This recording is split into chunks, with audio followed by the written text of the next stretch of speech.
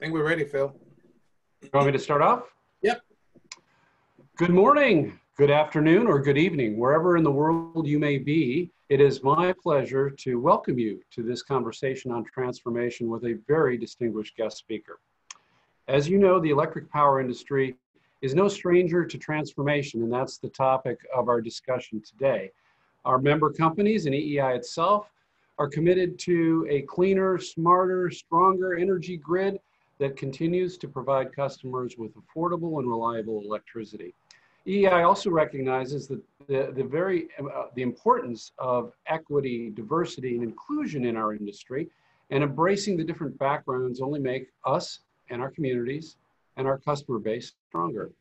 That's why we at EEI emphasize global collaboration and partnerships as a key part of our work, sharing best practices from one another. Our industry is uniquely equipped to respond to global challenges like this year's COVID-19 pandemic and the greater challenge of decarbonization.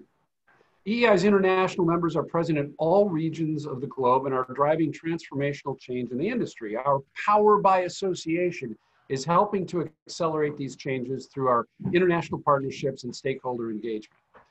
Because of our commitment to the global energy transition, EEI is constantly seeking to hear insights and from thought leaders in a variety of fields to inform our membership and other industry stakeholders. And I'm honored to introduce our guest speaker today. Thomas Edison once said, who you are will show in what you do. It's something we actually have on the walls of our offices at EEI. Now, our speaker today, throughout his career, advising major corporations and authoring 20 books, most recently, Green Swans, The Coming Boom in Regenerative Capitalism, John Elkington has contributed greatly to the world of sustainability and business. He has been dubbed the godfather of sustainability. That's a compliment. And it coined the term triple bottom line, which had a major impact in advancing sustainable investment. Today, we are pleased to welcome John Elkington for a conversation with EEI Vice President for International Affairs, Dr. Lawrence Jones. It's great to see both of you virtually. And now, Lawrence, I will turn things over to you with your conversation with John. John, thank you for joining us today. Thank you, Phil. And thank you again, John. Welcome to this conversation at the EEI with the International Program. We look forward to what's going to be a very stimulating discussion. I think we're going to kick things off with John, maybe giving a quick presentation to just sort of summarize the book and some of the key points, and then we'll jump right into the conversation. So over to you, John.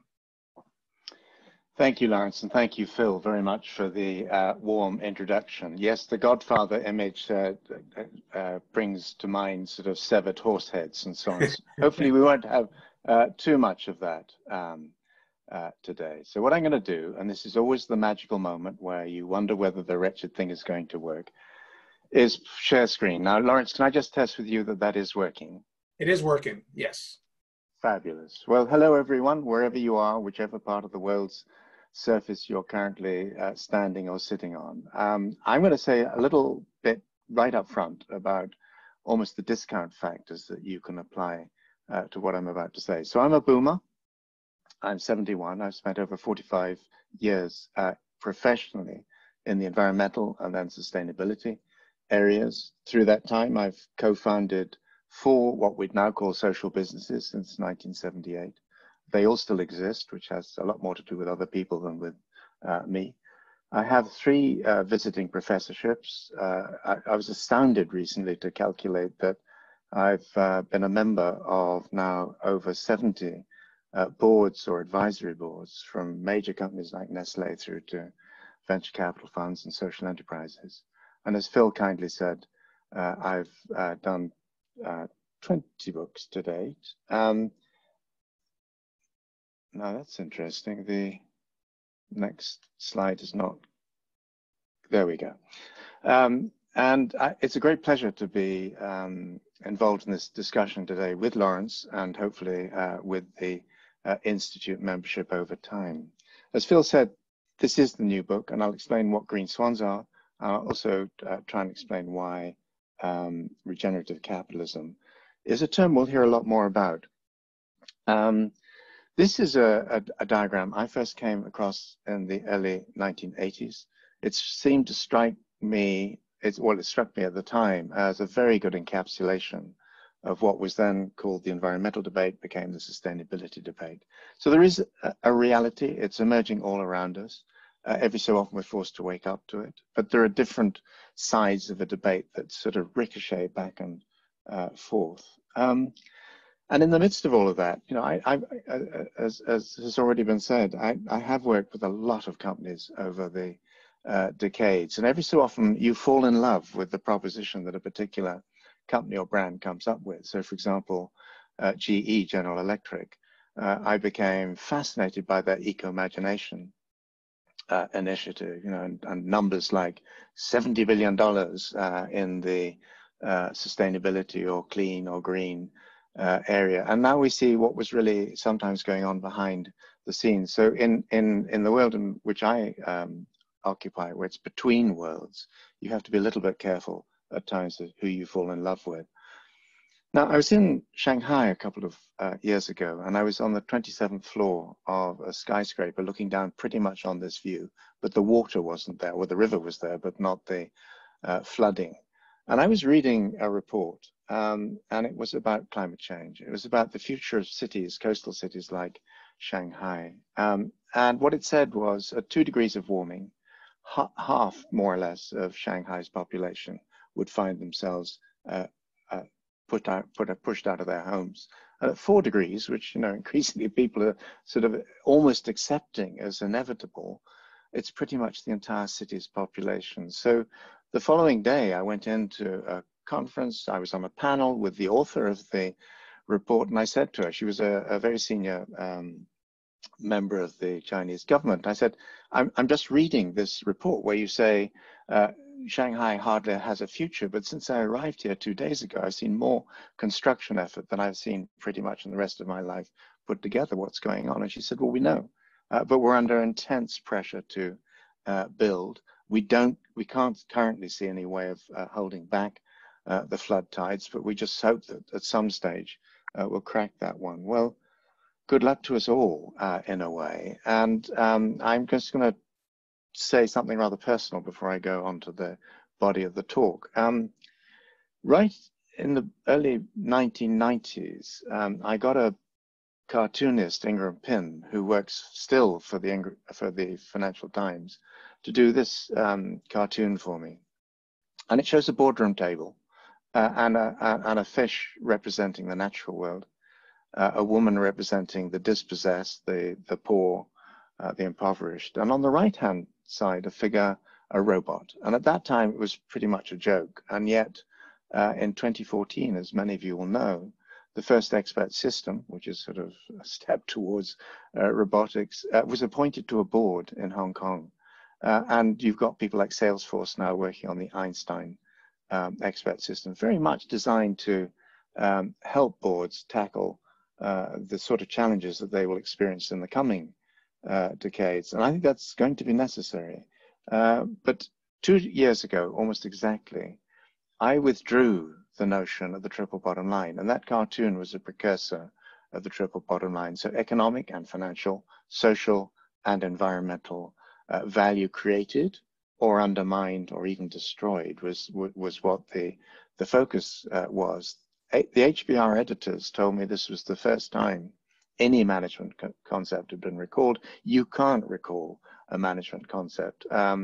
People have embedded it in their operations if you've been successful. But this was designed to be a provocation, to say to people, do we really think if we continue to work on this sort of multi-dimensional approach, where a lot of the work is still lip service, do we really think that that's going to deliver the sort of change that's needed, the systemic change? My view is it won't, but I do see a way around that. A couple of years ago, again, I was walking through Copenhagen airport when we could still fly, and I saw this front cover of the Financial Times. And I'm not going to read it out. Many of you will have seen it at the time, and you'll also have seen the FT building a platform around these sorts of issues, challenges, opportunities, and so on, and that the quality of their reporting, and of many others in the space, Bloomberg and others, really, really interesting. But this is where I think we are, and this is in a way why I think the incremental approach that triple bottom line has often favored is not going to work. We're in a period where a whole series of things are going exponential. Now, most obviously, the pandemic, COVID-19, is doing that. But behind that, and many cartoons are now showing this, behind the pandemic and pandemics, you have the climate emergency, and behind that you have the genetic diversity emergency as well. Now, maybe, and this goes back to the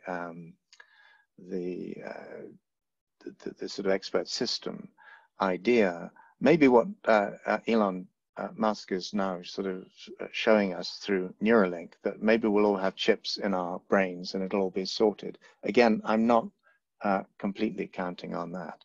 Now, let me just say a little bit about the exponential nature of the challenges that we face. I don't know how many of the organizations and companies represented on this call have signed up to the Sustainable Development Goals. I would expect most of them, if not all. But one of the points I've been making, and I work with the Global Compact, or we work with the Global Compact, so I support the global goals. But one of the things I found very few companies properly understand is the nature of those goals. So if you look at just the first and second goals, no poverty and zero hunger, those are not incremental goals. I mean, even if you push this deadline out to 2060, 2070, those would still be exponential goals, getting from where we are on those issues to where we would then need to be. If you take this 2030 deadline, my God, these are just super exponential goals. And most people have not yet properly, I think, woken up to that. Now, a lot of people have been saying COVID-19 is a black swan. Nassim Nicholas Taleb, shown here, whose book, The Black Swan, many of you will have read, came out in 2007, just before the financial crash, has said, no, it isn't. Because black swans, yes, they're outliers, they're outside our normal experience. They do have an extreme impact, and they're rationalized in hindsight. Very often we think we've understood what just happened to us, and we really haven't. But the critical element is, he said, these things are a surprise. And he says COVID-19 was not a surprise. People have been predicting pandemics. Governments had set up units to deal with them. In the US, one of those units was actually shut down. So we should have seen what was coming. So black swans are things that very often take us exponentially in directions that we don't want to travel. The green swan, at least as we're defining it, these are events, their trajectories, their solutions, their mindsets, their policies that take us exponentially, potentially at least, in directions that we do want to travel, to outcomes that we really want to see happen in the world. Now, I'm not going to read these. These are definitions that come from the book. But many companies have been turning to us, and individuals too, saying, we want to be a green swan. How can we be a green swan? And what we're saying, green swans are actually market shifts. They're not individual companies. You can have companies that are moving in the right direction. You can have almost, to paraphrase the Chinese, companies with green swan characteristics. And over time, and that earlier diagram showing exponential trajectory showed very often exponential start slow before they actually reach an inflection point and come through. So these are not trade-off situations. These are moments in our collective history where we achieve very surprising, what was originally considered to be impossible progress against at least three of these forms of value. And people often ask, okay, so give us an example of a green swan. Well, even though my own country rather idiotically is trying to extract itself very painfully from the European Union, the European Union has its green plan. And this, when I last looked, was, I think, 1.82 trillion euros of support. So it's a recovery package, economic and social, but it's also very strongly now skewed towards green outcomes, sustainability, and so on. That, for me, is potentially at least a green swan trajectory. Now, I think electricity is central to what's coming next, and probably even more than many of the companies on this call perhaps acknowledge. But that electricity will not necessarily come from where we have got used to it coming from. This report comes out in a couple of weeks, comes out from a group called Rethink X, based in London and Silicon Valley. And they're talking about a world that is absolutely transformed in terms of where electricity comes from and how it's supplied. And within the 2020s, not simply this is going to be something for the 50s or 60s. So recommended reading when it comes out. And this is the sort of projection which is fundamental to that work. These projections were done by the energy analyst and science fiction author, and a very good one, Ramus Nam. And he, in 2010, put out some projections which people in the industry tend to rule out, saying, you know, no way this is going to happen. Well, even his ambitious forecasts were overtaken.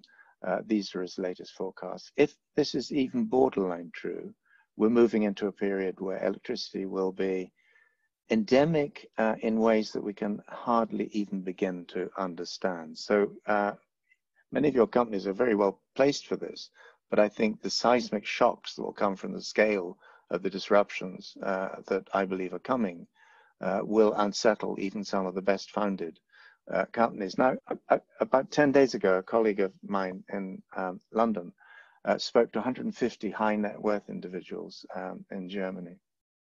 And this was a very major event hosted by a wealth management bank. And one of the questions those high net worth people were asked was, if you're investing for a longer term set of outcomes and for impact, which is a term that we're hearing a lot more about, where would you put your money? And if you look at the number 4 position, you know, I'd put it in products and services and carbon sequestration. That's pretty much where we'd expect people to be focusing. But if you come up I'd like to shape the public discourse. That's where people have been. But I thought the top 2 priorities very, very interesting.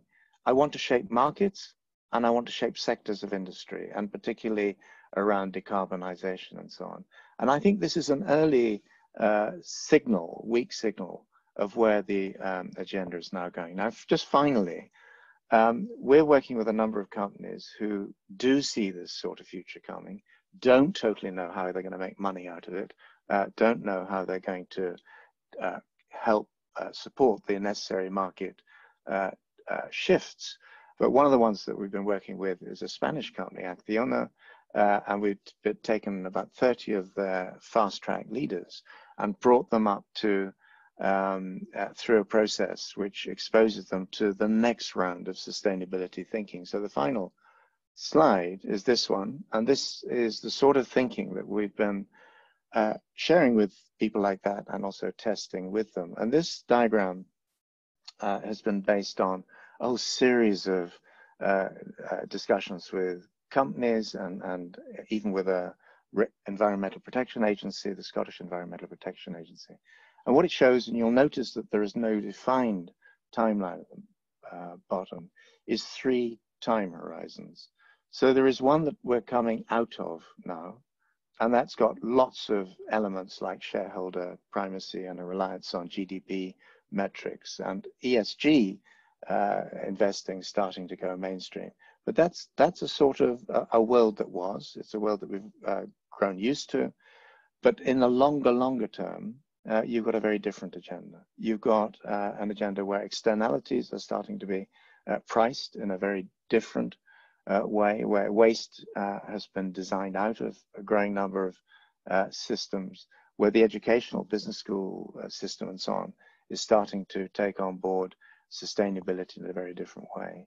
And in the middle is the transition, the transformation zone, which is where we now find ourselves. And the 2020s are going to be absolutely full of the sort of issues that we see in the middle ground there. At the top, you'll see responsibility, resilience, and regeneration. So I recalled the triple bottom line, you may remember.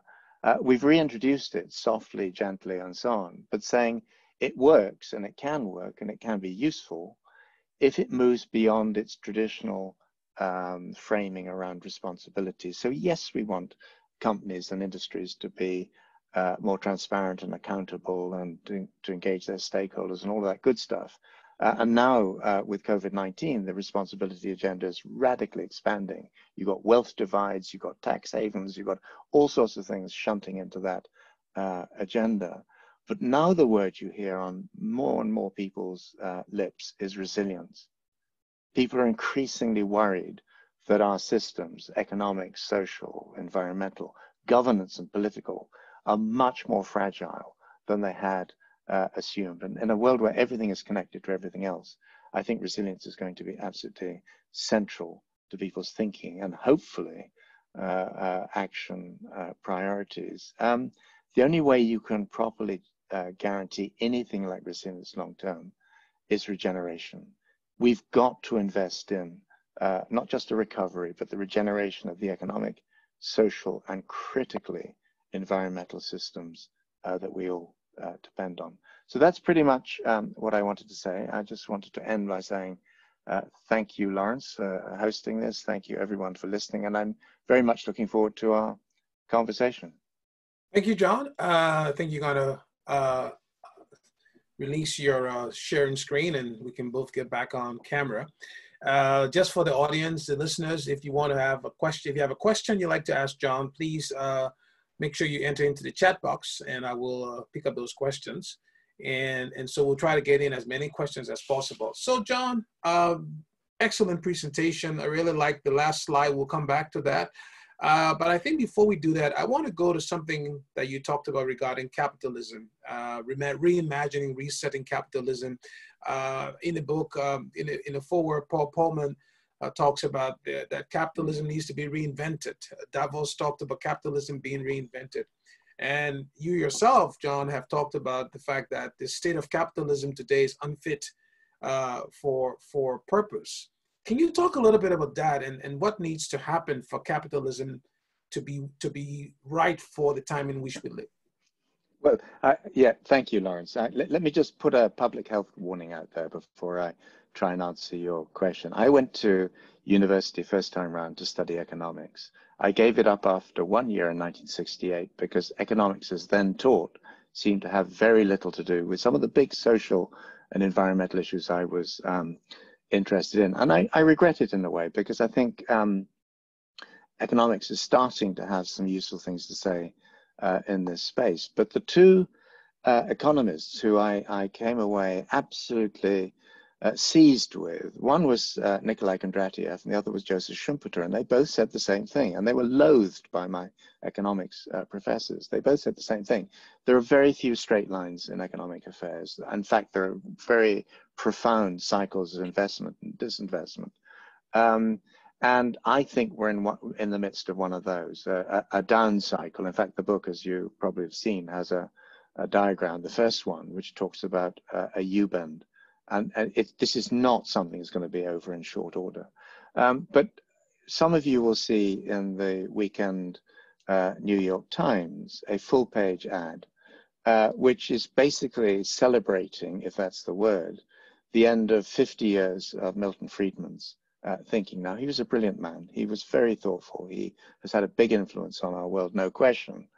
But some of his ideas, like the fact that we can do without government, have taken us actually rather fast in some rather unfortunate directions. So I think we're at an inflection point. I think we're going to see in the next 3 to 5 years a lot more change in terms of capitalism and its almost its sort of DNA than we might have assumed was possible. Will this happen everywhere? Will it happen in China, in Israel, in Brazil, and so on?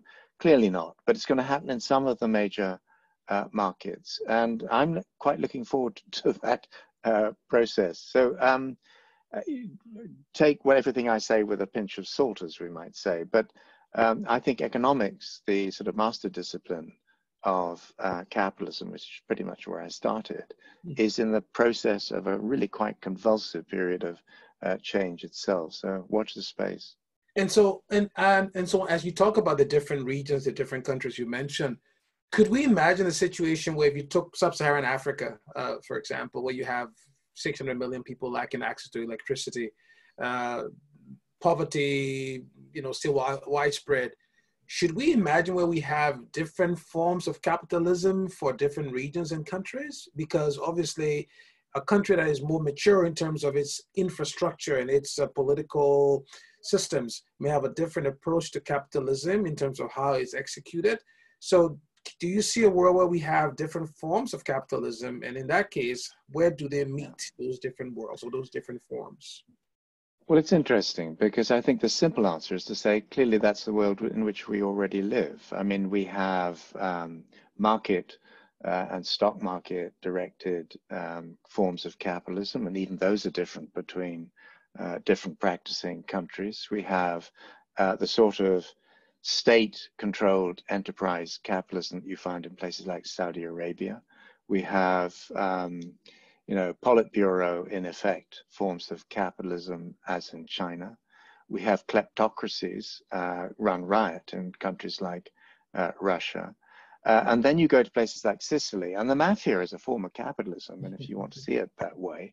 And then you go to Africa, and Africa is a very big place, as you well know. And you find every form of capitalism, even in a country like South Africa. So the simple answer is, yes, we will have that complex future because we've already got it. Then your question is, where do these different forms of capitalism meet? It's not always comfortable. And I think quite often they meet through supply chains of major brands, major corporations who put pressure on companies in different parts of the world. Now, in recent times, that's often been in places like Asia and Vietnam or Thailand or India or wherever, Pakistan. But I think that is now also being redirected towards Africa. But one of the questions that I think we might get into is whether we believe globalization in its current form, which has directed most of that or shaped much of that sort of interchange between the different forms of capitalism and non-capitalism, is going to last. And I think globalization is going to unravel to a much greater extent than most of us currently hope or imagine. And if that's the case, then the diversity of capitalisms, the localism of different forms of or localization of different forms of capitalism is going to make the future extremely hard to predict. That doesn't mean that you won't have people still struggling to be global actors. Of course, we'll all be trying to do that in one way or another. But I think this U-bend that we're headed into, it will take at least 12 to 15 years to clear. It's one of these long wave economic cycles that people like Kondratiev and Schumpeter talked about. I think very insightfully, but not that their thinking was not at all popular. In fact, you'll know, but Stalin had Kondratiev shot because he said that capitalism would come back much stronger after the Great Depression, whereas Stalin just thought that was the end for capitalism. Now let's get on to what Marx was prescribing. So I think it's interesting because then listening to what you just said in terms of the globalization and capitalism, maybe we should also start talking about a new form of globalization, right? Because there will still be some degree of globalization, but a different kind. Well, that brings me to the topic regarding where do these meet, these different forms of capitalism. And one thing I want to talk about is the issue of metrics and measurements, right? Yeah. One of the things the book does very well is laying out a sort of the analytical framework in terms of how this sort of a green swan concept can evolve. But then can we use the old metrics of today's capitalism for tomorrow's capitalism? And specifically, I'm thinking about things like GDP, the quarterly earnings reports that we have every in most countries. I mean, do these things have to evolve to be able to be ready for the new capitalism that you envision? Look, as the Australians would tend to say, Lawrence, I mean, who knows? And I don't want to dismiss the genius of capitalism as it's evolved over the decades and even centuries. There are many things that capitalism does extremely well, and there are many forms of measurement which have evolved over time which actually serve us very well. I think the problem that we face now is that there are many things that capitalism as currently configured absolutely ignores, that question of externalities, what is and what isn't an externality. I think there was a very interesting announcement this week. Hank Paulson, the former Treasury Secretary, many of you will have seen it, but announced the need, I saw this in the Financial Times, but I'm sure it was covered elsewhere, for a new asset class, new financial asset class. And what he was talking about was healthy soils. He was talking about pollinators. So all this, the sorts of things that if you just look at a part of capitalism that's directed that, food production and so on, absolutely ignores, absolutely has discounted, and I sort of mean the word discounted clinically, for a very long time. So this is almost a cultural revolution, and that's contaminated language, I know, but there is something that's going to have to happen in the brains of investors, and that means all of us, in the brains of business leaders, and over time that will mean many of us, and certainly many on this call. And I think one of the things that gives me a certain amount of confidence is that the younger people I now meet in business and in financial institutions around the world, many of them see the sustainability agenda as that's our agenda. Why wouldn't we do this sort of stuff? Now that it's not ubiquitous, but I think younger people get this, and they really want to know how they deliver against that. When I contrast that, I mean, for example, I'm thinking about the electricity industry. In the 1980s, I worked with what was then called the Central Electricity Generating Board, the CEGB, in the UK, as it was going out of the public sector into the private sector. And I think back to the way in which electricity industry people at that stage thought about environmental issues. And at that stage, we were talking about acid rain and acidification of lakes in the Shield country of Scandinavia or Canada or whatever. And there was an absolute brute denial that any of that stuff was real, or if it was, that had anything to do with the industry. And over a very short period of time, that shifted. Now, we're going through a similar process with climate change. It's taken longer because the effects are rather more diffuse, but the accelerative curve underpinning that developing emergency is much, much harsher than even we saw with things like acid precipitation. So I think I've seen this pattern of initial denial, it's not us, it's not our fault, go away, leave us alone, to a point where people start to say, it does seem to be a reality. We're not sure how much of it can be laid at our door, and who else is responsible, to the point where people say, oh, holy cow, this is the future. How are we going to step up and develop strategies and technologies and business models that properly address all of this? And I think just finally on that point, I think we're at a very strange point in all of this. And so I've been fascinated since I was a child with technology. I was editor for 15 years of a genetic engineering newsletter as a hobby, but and so I went through that first great wave of biotech investment. And we're coming to the point now, whether it's autonomous vehicles, the Internet of Everything, artificial intelligence, synthetic biology, I could go on listing almost indefinitely, novel materials and so on and so on. These things are becoming a reality, and around them a set of novel business models are starting to form. And so I think in the next 15 to 20 years, we're going to see a very different economy evolving. Now, if the incumbents fight it in today's markets and today's world, all that means is to slither off and go elsewhere and evolve where the conditions are friendlier. And that's how every time there's been one of these great sort of industrial transformations, the center of economic gravity has shifted. It's generally gone east. And I think it's now going from California to China and so on. I don't particularly promote that, but I think that's the reality. Yeah, and you talk about, the younger generation, and we've talked about capitalism. One of the things I wanted to get into, which you talk about in the book, John, is the interaction between capitalism, democracy, and sustainability. Yeah. And specifically given our industry and many other large infrastructure industries are, driven or by regulation and public policy. And so can you talk a little bit about what you see as the role in terms of democracies, or more specifically governments, public policy, in accelerating this new capitalism that we envision, and how can they, on the other hand, do things the wrong way that inhibits this occurring? So the role of public policy, government in the context of this new capitalism that we see. What are your thoughts on that?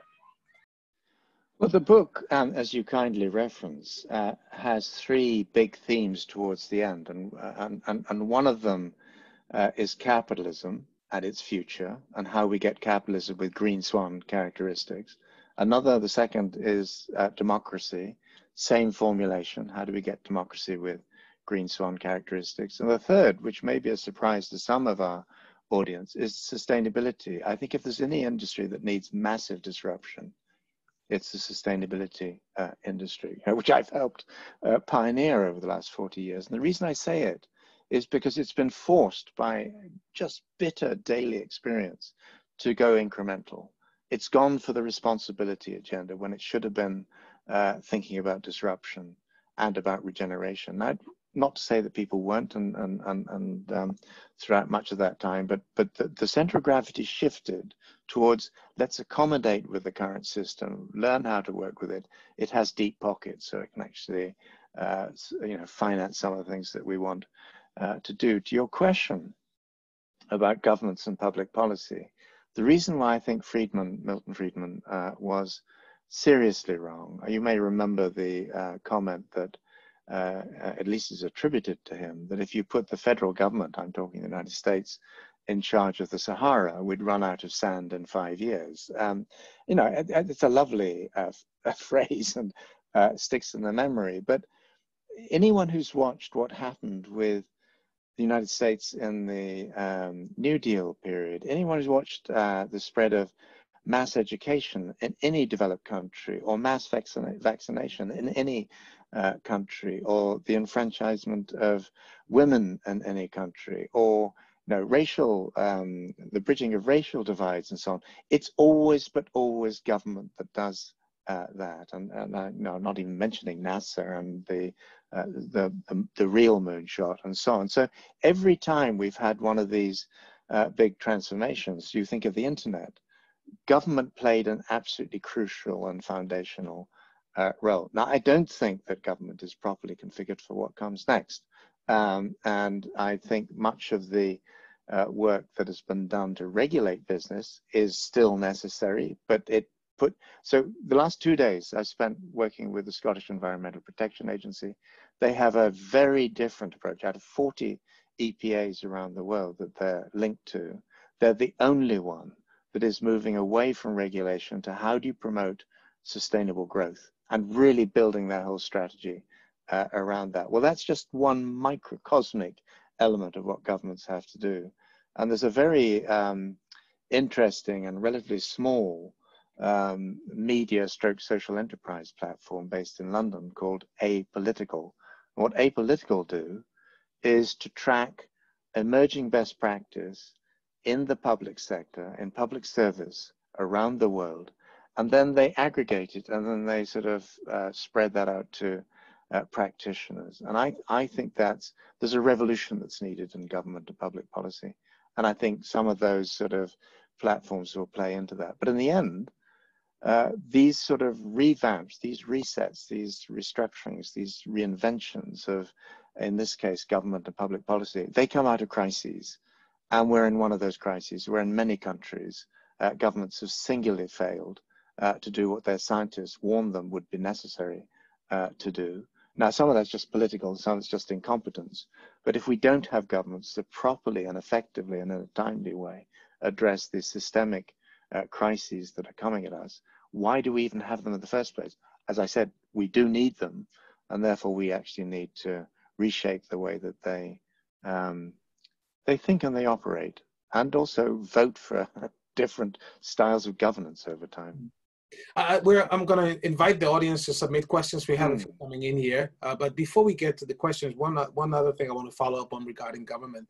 So we talk about exponential change, and you call this exponential 20s in the book. How do we get this sort of a 10x thinking in government? Because I'm impressed by what the Scottish EP is doing, but is there a way we can sort of move the thinking within government to be almost as 10x as they put in place public policy, similar to what we see in organizations in the private sector? Can that same mindset go to government, or is it just impossible? Well, anyone who wants an answer to that would be well advised to go to places like Singularity University and Google X and X Prize Foundation and so on, because California in particular is richly endowed with organizations thinking in that direction. They're largely thinking about private sector applications of exponential thinking, but absolutely no reason why what starts off in public sector areas like education and healthcare and transportation can't actually spread into other areas over time. It's very difficult in a way because we want our governments to be safe. We don't want them to make ridiculous experiments with our futures and so on. We want them to be predictable. We want them to be reliable. We want them to be, efficient and effective and all those good things. And when we start to talk about 10x, yes, you can see that in agencies and EPA. You could see it in a space agency or whatever. But now, even now, you start to see the private sector, Jeff Bezos and Elon Musk and others sort of starting to overtake, at least for the moment, complement the public sector provided space activities and services. I think, who am I to say? But if I was trying to think about how governments might, and politicians, political leaders might over time, over the next 10 to 15 years, might start to ramp up the exponentiality of their governments. It may be that we would take useful advice from the space program, where very broad targets, visionary targets were set, and then to some degree, with all sorts of engineering specifications and so on, but people were left to find their own way towards those targets. And I think we're at a very interesting and challenging point in all of this, where broadly, as the Sustainable Development Goals sketch, we know roughly what we should be doing, but we don't yet know properly how to do it. And we don't know who's going to pay for it and how it's going to be valued and rewarded and incentivized and so on. So I think governments have to set stretch targets, but not be too specific about how they're going to be delivered and by whom.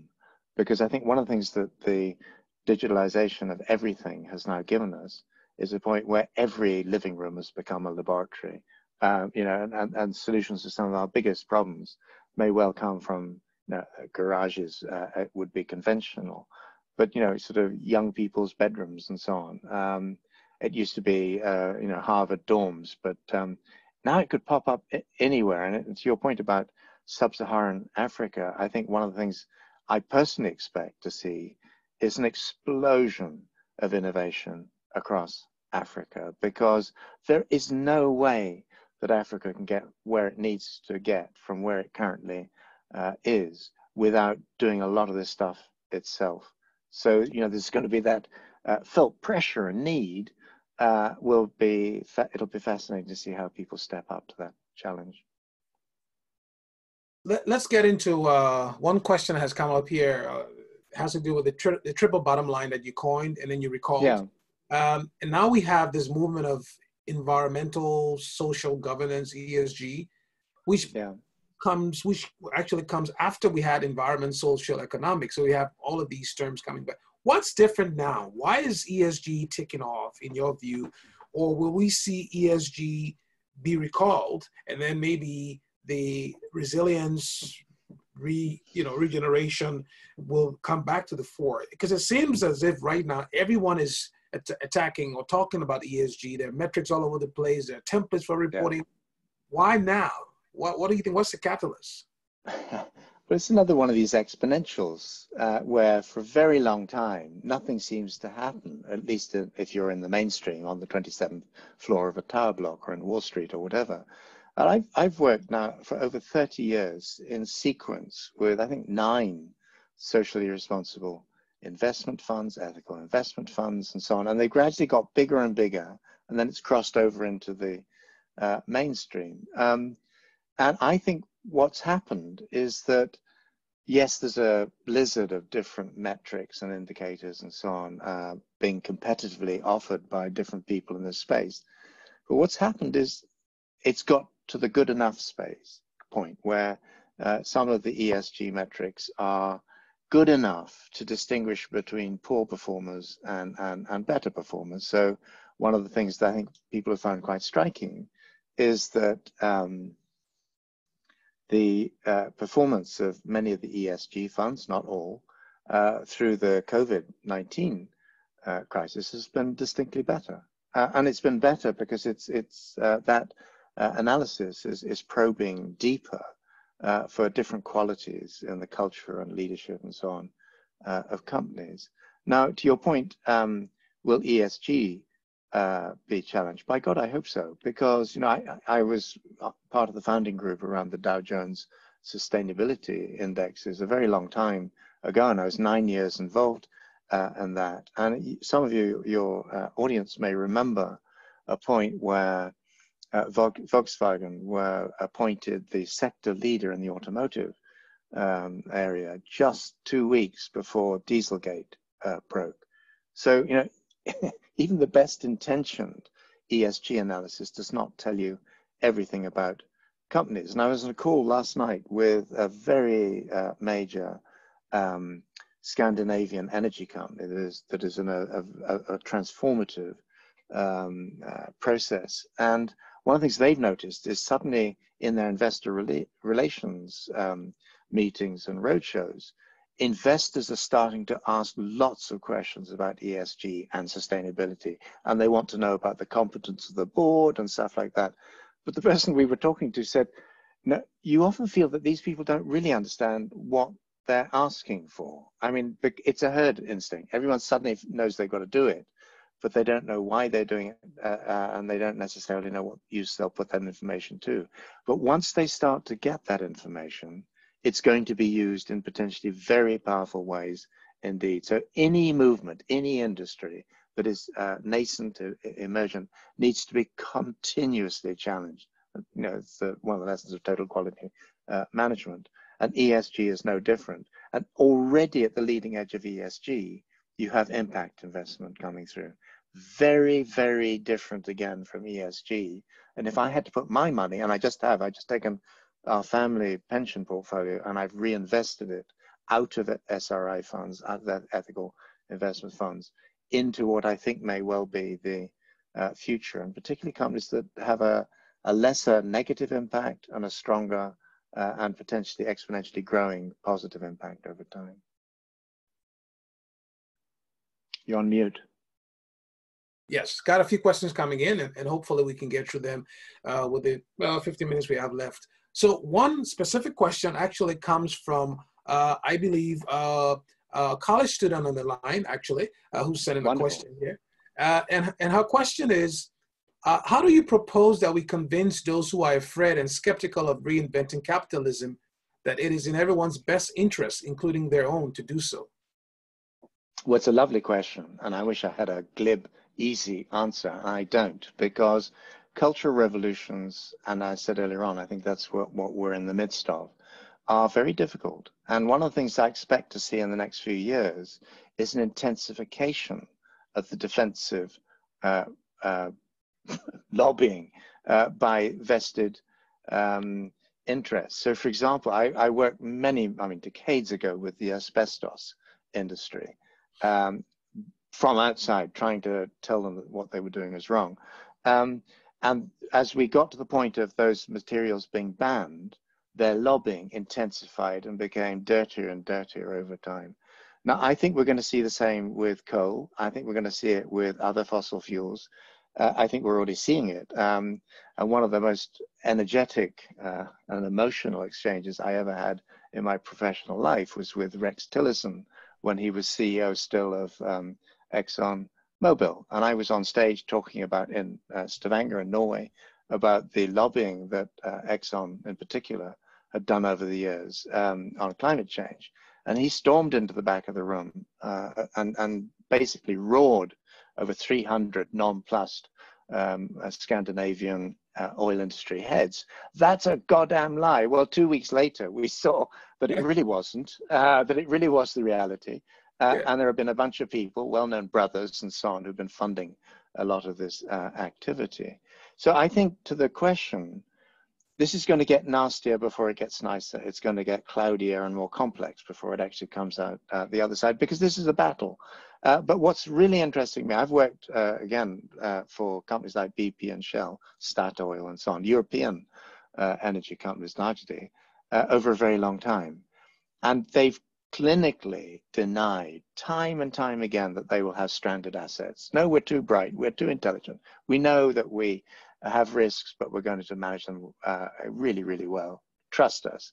And now you've had both BP and Shell before them writing off tens of billions of dollars of assets because they're now either stranded or about to be stranded. Now, very largely that is COVID-19, but they're by extension saying, you know, there's a systemic crisis and we've got this much, much bigger one coming at us in the climate emergency. We've got to start preparing us. Now, I watched John Brown as CEO of BP go through the process of trying to green up that company, and it wasn't totally successful. But I think we may actually see Bernard Looney, the current CEO,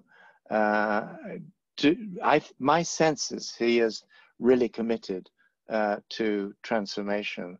And if that succeeds, BP will survive.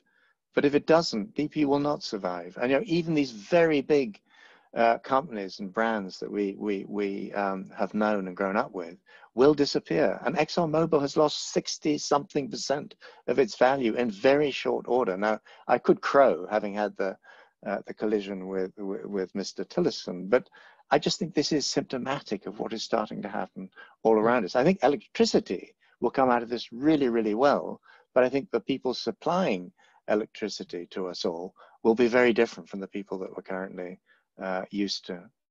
You mentioned electricity, and I want to get into one green swan you mentioned in the book, which is electric vehicles. You represent them as one of the green swans, and this whole e-mobility and what's happening. What is going to be critical for us to see a mass adoption of EVs? Do you need a combination of government policy as well as innovation? What do you think is necessary for EVs to really take off globally, and not just in the sort of more OECD countries? Yeah, so I think apart from charging points and the price point problem with electric vehicles, there are many people who would say the technology that we need is already there.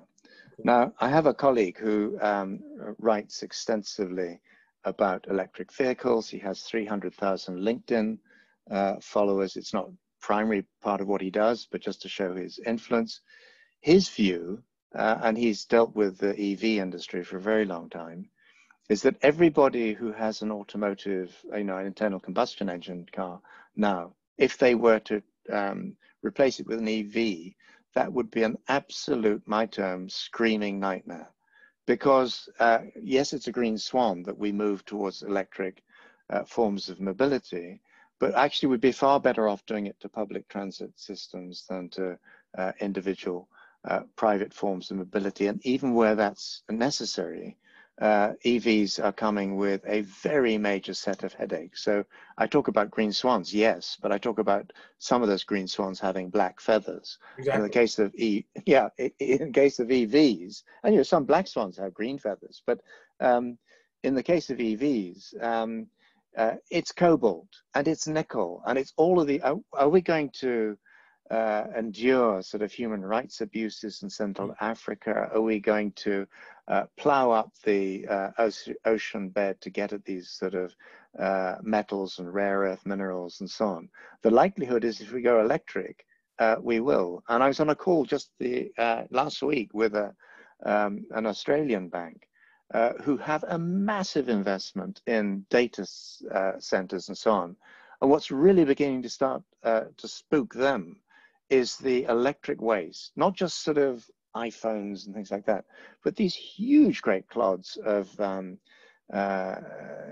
information-related technology, which are going to become redundant. What then are they asking? What do we do with this stuff? So electrification is a wonderful idea if we do it well, but the early evidence from the next wave at least gives us reason to sort of pause and reflect and think, if not that way, then how? So a couple of questions. I knew this was going to happen towards the end. All the questions start coming in. But let me just drop one here. There's a question regarding India about one grid, one sun. I'm not sure. I know the questioner, and I can reach out to them and try to address that, because they're asking about how to talk about one sun, one world, one grid in the context of sustainability. And I think we can discuss it offline. But there's one that just came in, which comes back to this rare earth methyl conversation, in the sense that the question is, with China in control of most of the REEs and critical materials, both mines and manufacturing, do you see this as a potential or existential concern, or opening for a new world war because of minerals, no longer oil? Just quickly on that. That's the geopolitics of this whole thing. Couple of things. Well, it's wonderful that more questions are coming in. If anyone doesn't have their question answered and remains interested in having an answer, my email is john@volans, volans.com. I'll answer any question sent to me. On India, which you were skipping over, but I think India has a massive, massive opportunity with solar and with if a single sort of subcontinent-wide grid, if they could get there. There are many, many, many challenges that stand in the way. But in terms of a leapfrog opportunity, India certainly has that. Sorry, I've skipped off into the undergrowth and slightly forgotten. Well, it was just the issue about China and the got it. And that sort of. So yeah, I think China. I've worked there. I've talked to people in the Politburo. I can't claim to be expert, but it's worried me profoundly for quite some time, because if I go back 10 years, I had conversations with government ministers in Beijing, and they would say, "We've studied the rise of Prussia. We're not going to do that." I think they're exactly in the process of doing that, coming up against an incumbent power and triggering all sorts of antipathies and so on, and hostilities and competitive behaviors. So one of the reasons I think globalization is going to continue to suffer, it's not suddenly going to tick back, is because that superpower rivalry, it doesn't matter who gets in November in the United States. This is something that is an emergent reality, and as long as Xi is there, and I'm sure he has many strengths, but he is somebody who is not well versed in how you do international diplomacy in a way where people end up loving you. So if I had to make one prediction about where we're headed, I think within the next 5 to 10 years we will have a major war. It won't be like the Second World War. It'll be through cyber warfare. It'll be through robotics, all sorts of stuff. We've seen it with refineries in the Middle East, where drone attacks denied by everyone.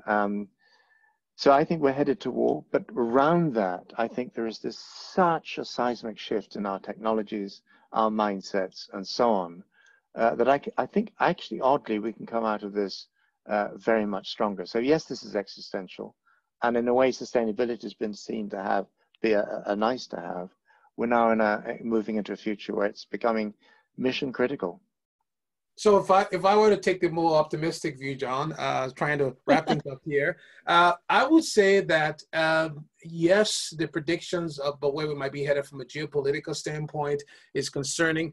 But I have hope in the future of the planet because of the younger generation. The student that asked that question, for example, and maybe it's good to be aware of the risk of things going crazy, but we could take actions now to move us from the abyss, right? I mean, what you're saying is we could get there, but you're also saying we should try to think of how we avoid getting there. So it's not a conclusion that we will get there in terms of geopolitical issues, but we can avoid it by taking into consideration some of these ideas around regenerative thinking and what's good for all of us as a global community, and avoid getting to some of these political strifes and global political issues, right? So we can avoid it. No, we can't avoid it. You look at Siberia and these great burps of methane now coming out of the permafrost. You look at the Greenland ice sheet, which is beginning to collapse. In different parts of the world, this is actually moving into a different phase, and it's got an accelerative function. So I would be like a doctor telling somebody they didn't have cancer just to make them comfortable. I would be delusional and misleading and not serve the patient if I said this is going to get better in any time soon.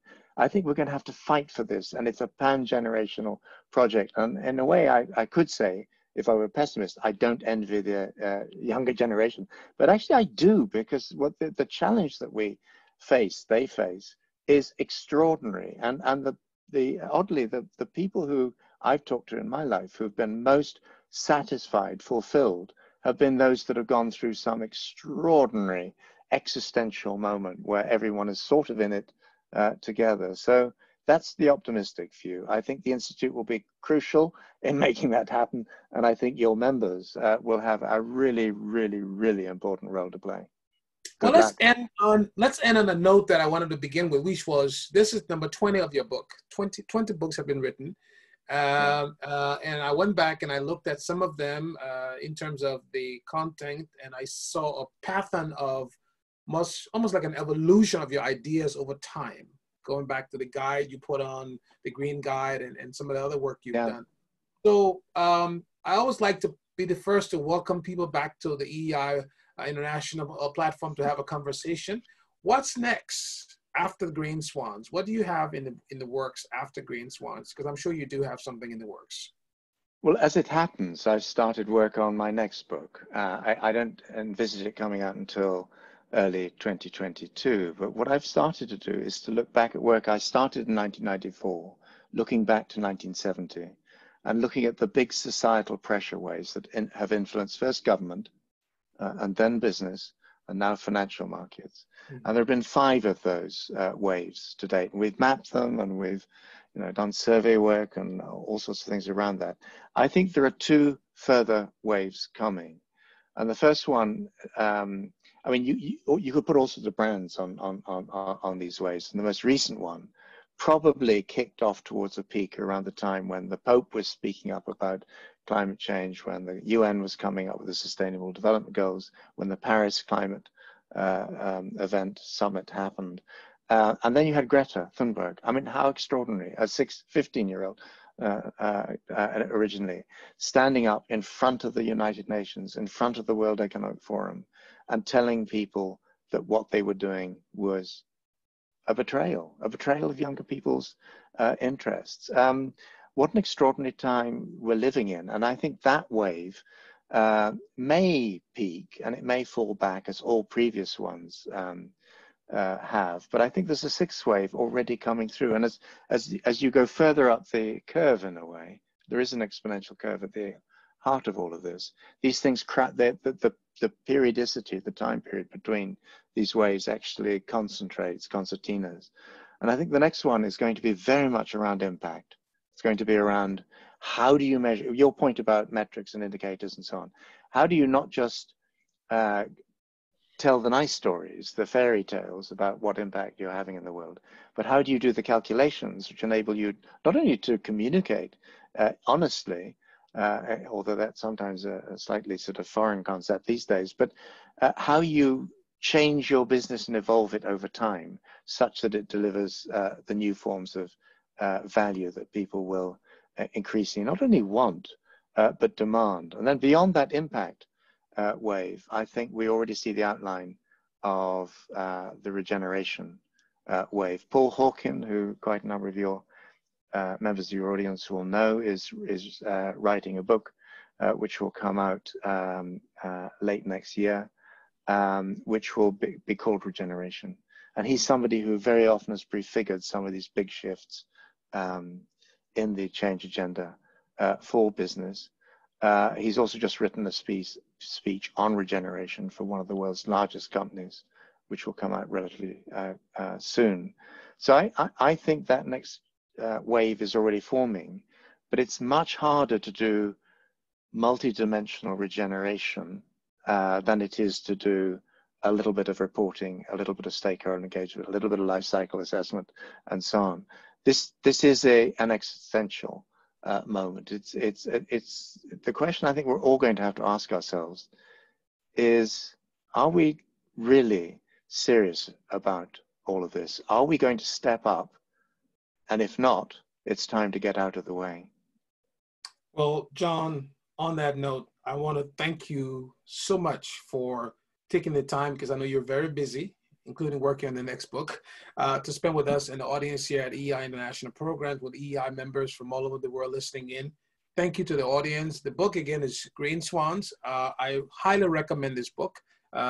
Be prepared to read it with an open mind, and be prepared to challenge your own assumptions, because John does a good job in making you challenge some of your assumptions. I really enjoy reading the book. I look forward to the next book.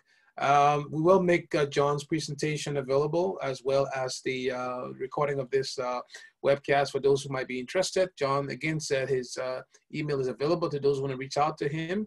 And thank you so much. Look forward to seeing you soon, John. And hopefully the weather in London will be much better than it is here in parts of the US. Well, Lawrence, just quickly, I mean, I've really enjoyed the conversations that you and I have had in building up to this event. I really look forward to continuing those over time. And to everyone listening, thank you for being involved in this. Good luck with your efforts to step up. And please don't get out of the way if you have got some really good thoughts and solutions to all of this. By God, we're going to need them. Thank you so much, John, and goodbye, everybody. Thank you. Bye-bye.